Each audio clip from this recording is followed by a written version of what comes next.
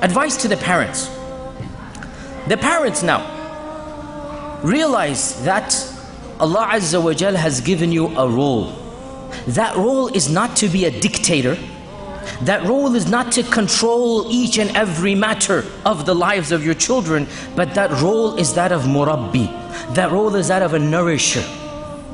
And that nourishment will be a lot when it's a seedling. And as the seedling grows, that nourishment will minimize. This is what your role is. So don't think short term, think long term. Think what's going to happen to this child 15, 20 years down the line if I treat him in this manner versus that manner. Don't think short term, think long term. Remember that your child might go ways and do things you don't like, but in the long run, you want your child to have this perception, I can always go back to my mother and father no matter what I do. You don't want your child to, as soon as they're independent, leave the house. And that's what's happening. A number of households, we know this. I know places where as soon as the kids found a job, because the home environment was so stifling, they hated it so much, they just disappeared.